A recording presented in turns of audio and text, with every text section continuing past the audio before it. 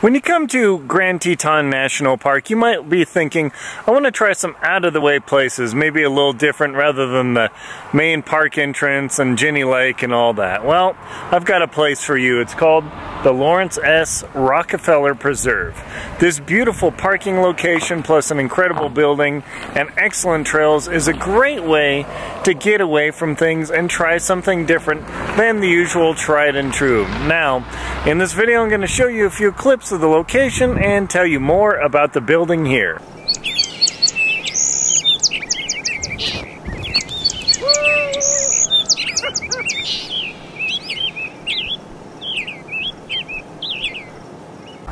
The Laurance S. Rockefeller Preserve is really a beautiful location nestled in Grand Teton National Park along the Moose Wilson Road. This road connects Teton Village, or called Jackson Hole Mountain Resort, and then it connects up to Teton Park Road right near the Visitor Center in Grand Teton. When you go along the Moose Wilson Road, you'll see this sign with the little green pine needle job and the nice text here, and you turn in, and assuming you didn't get here late and fail to find parking, you can actually hike around and enjoy the location.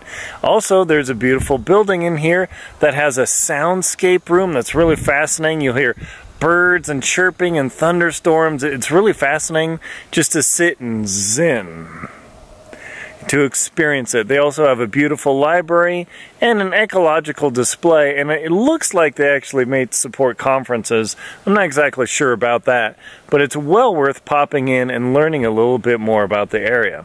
This is also a great jumping off point if you want to hike to Phelps Lake. There are two trailheads. One is Death Canyon Trailhead, and then the other is the Laurance S. Rockefeller Preserve, or LSR, and these both are great locations to access Phelps Lake. If you go to the Death Canyon Trailhead, you've got to hike over the ridge, versus coming to LSR, the hike isn't as tough. So that's a consideration to do to get your experience in Grand Teton National Park in a different area. Now, granted, parking here is a bit crazy, I'll show you that in a moment, but it's nothing like Jenny Lake and String Lake. So if you want to take the load off and try a different location with a family-friendly hiking location, this is it. So let's go check that out. As you can see, there's a Park Service parking lot attendant that manages the parking here. And you see that car facing me, there's a whole line and loop, probably about 12 or 14 cars that are waiting for parking. So if you want to come in the on season, in the height of the season, and you want to find parking, make sure you show up early, because simply it can get crazy. It's about 10:30 right now, and it's been full for quite a while. So if you want to come here in the height of the season, July and August, show up before 8 a.m. Otherwise you're going to be waiting for parking for hiking. Just a consideration. But the nice thing is, once you get that, there's a beautiful restroom, high quality facilities. Now what I'm going to do is walk on the trail a bit, show you what the trail's like, and show you the beautiful building. Even the restroom building is incredibly nice here. They spent some money on this thing. Woo! Once you find a parking space, which can be a challenge as you can see here, because people are waiting, you can come over to this kiosk and it'll show you the different distances and times, whether you want to spend just an hour and a half hiking, or 3+ hours, or even 4+ hours hiking around the area. Now, it's actually quite a challenge to choose because the location's beautiful. The Phelps Lake hike all the way around the lake is pretty incredible, but no, that's about 4+ hours of hiking to get around that lake, because just this distance here is 1.7 miles connection. So in theory you'd loop around, but it takes a lot longer because the trail has ups and downs and variations, and invariably you're going to want to stop and take pictures. And over here there is the famous jumping rock, made famous by the locals. They take pictures, post on Instagram and things like that, so that is something to consider too. I'm not condoning jumping off tall rocks into lakes that you can't see the bottom of, but hey, you do what you want to do. Now what I'm going to do is take you on the trailhead and take you over to the building and show you a little bit of it. The nice part about the walk over to the building is it's a very flat trail. It only gains a few feet of elevation, rolls around, so it looks like it's handicap accessible even for folks in wheelchairs. So if nothing else, you can come and enjoy the beautiful building and the incredible views of the village, Rendezvous Mountain, Grand Teton, Tiwanaut, just about everything.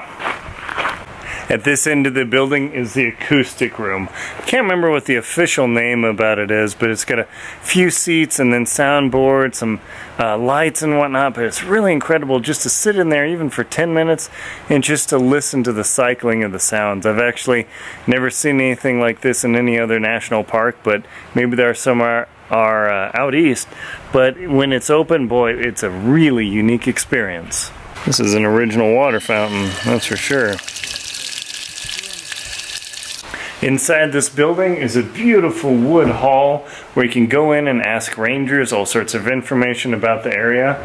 In front they have information on elk, moose, mule deer, black bear, coyotes, pikas, and of course the bears.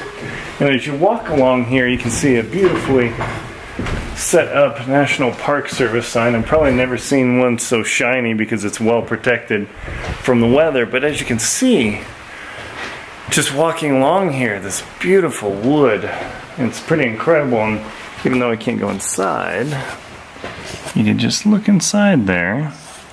See, the lights are on, and you can see the incredible library collection they have. It's really pretty nice. And it's a great sitting area, fireplace, and everything else. Now here, depending on the season, they also have a kiosk, and right now they have a Know Your Berries, which ones are edible and not edible. I'm not very good at berry identification, so you have to really be careful about it, but if you have the chance to find these things, yum, yum. And in the back of the kiosk, there's a little more information about big nests and tent caterpillars and all sorts of other flowers. So the LSR Preserve area is really worth visiting, especially with the family and kids, because there are interactive things you can touch and feel. It's really pretty fun. I mean, it's something that's quite a gem to people who come here, and the nice thing is the restrooms are super high quality. It's just not a hole in the woods as it was. My name's Aaron Linsdau. I'm a polar explorer and professional adventurer. Please like and comment on this video, and if you found it useful, subscribe to the channel. Thank you very much for watching, and enjoy your adventures.